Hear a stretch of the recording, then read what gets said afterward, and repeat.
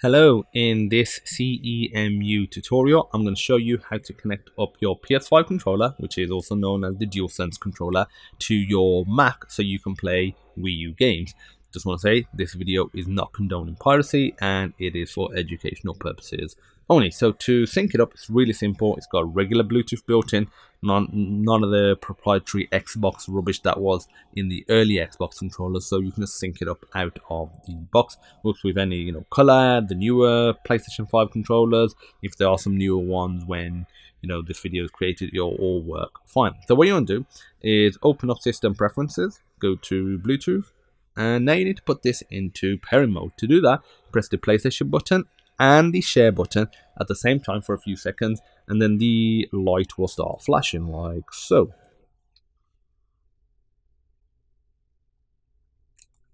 As you can see, it is flashing, and on top of that, it's appeared right here. Click connect, the light will go solid like so. All done. Now you just open up CEMU. So if you want to know how to do this on Windows, I've got separate videos, Linux as well. If you haven't actually set up CEMU on your Mac, I've got a separate video covering that, and there'll be a link in the description for that as well. So go to Options, Input Settings, and click the plus icon. Go to SDL controller, select PS5 controller. If it doesn't appear straight away, just do that a few times and it should do. Click add. There we go. By default, it does a really good job of mapping, so it picks up the analog sticks, as you can see. And let me move this over a bit. And for the blow mic, I'll press that. You just press it. It doesn't really show that it's activated there.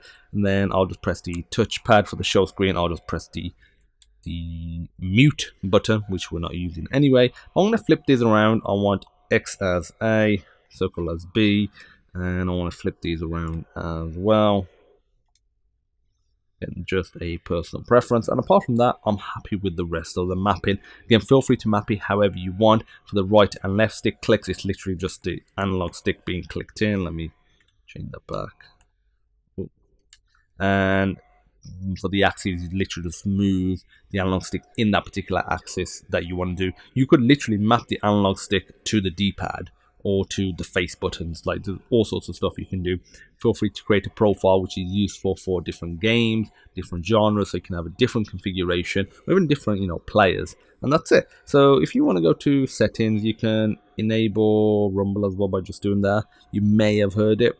I'll leave it off. Motion as of now is not working. I will create a separate video once motion is working, and I'll show you that as well, because right now if I press motion, it doesn't really do anything right here. Okay, so I'm going to click OK, go off that, and then launch up a game so you can see this working.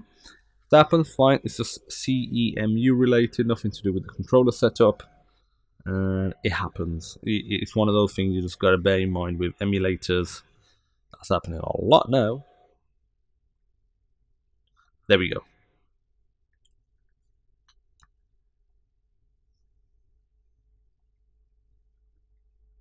I have turned the volume off, so just bear that in mind. That's the reason you're not hearing anything. Okay, so as you can see, I can move it, left, right. I'm gonna go to challenges, just because I won't have to, watch the whole intro for this game, which means I can show you the controls. I mean, you can see the controls working, but in gameplay, you can see them working, not just on the menu. So I can move right, left, jump.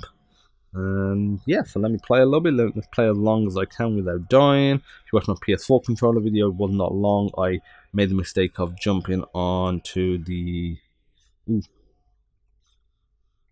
the man-eating plant. I think I can get this guy. Oh yes.